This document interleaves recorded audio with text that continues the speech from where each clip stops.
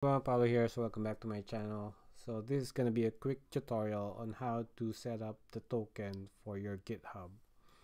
So a while back I was updating some of my WordPress websites and I was using the terminal, and when I push my changes to my repository, I got this email from GitHub saying deprecation notice.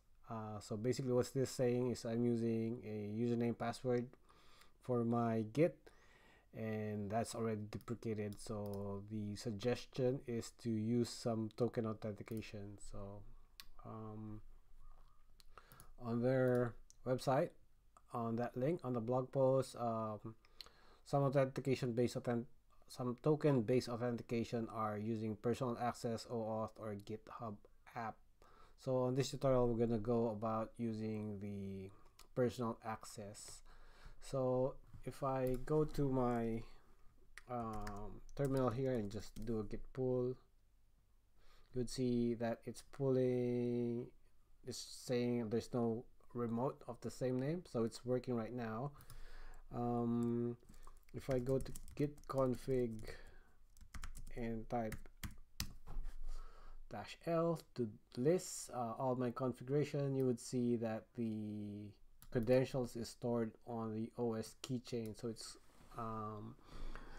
saved there, so it's not prompting me to enter the password every time. So to create the token, let's create the token first. So in order to get this, to get here, is you go to settings, go to developer settings, personal access token, and click on generate new token.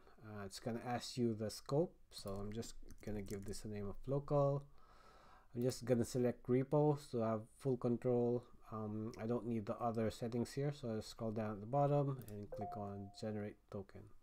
So this is the only time you would see this token, so copy that, and back here I can open up the Keychain Access,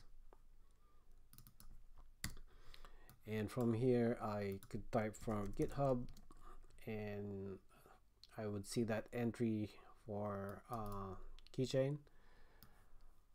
And here's the thing, so when you click on show password, this will show the password. I'll just quickly hide that.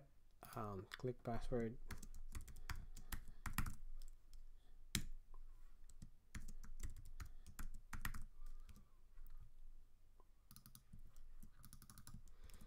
so basically you paste in your token inside the password section.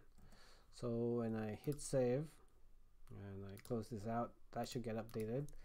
When I do a git pull here, chances are sometimes it would still ask you to authenticate, but this time